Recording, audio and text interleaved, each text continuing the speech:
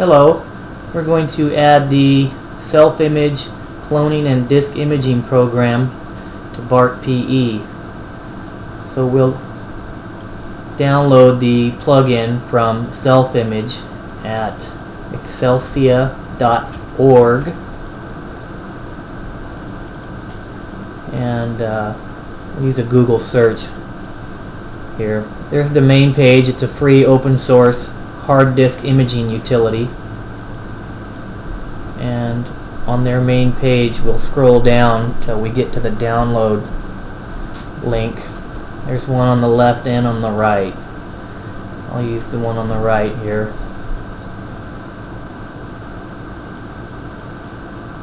And they have a few links. We need the plugin for BartPE.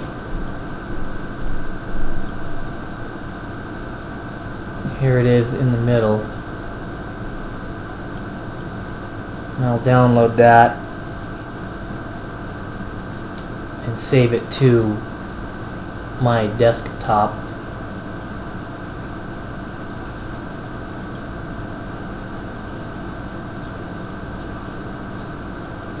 And the next step is we're going to extract the contents and copy the SelfImage plugin to BartPE.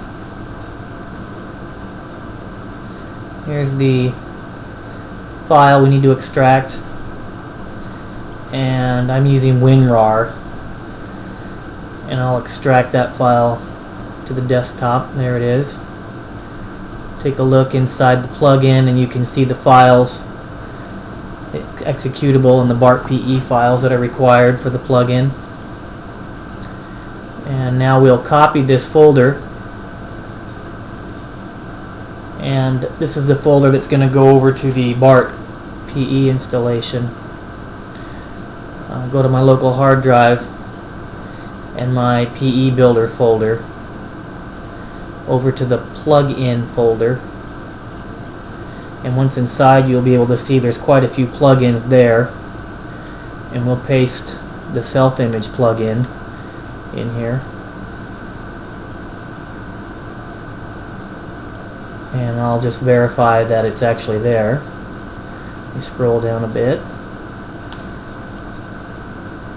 There it is. And now we just need to go to the BartPE executable and enable the plugin, or at least ensure that it's enabled. There's the executable, and we'll scroll up here. There's the plugins button, and it will show us a list of all the BartPE plugins, and we look and see that SelfImage is enabled. If it's not, you can use the button to enable it, and then you're ready to build your new BartPE CD.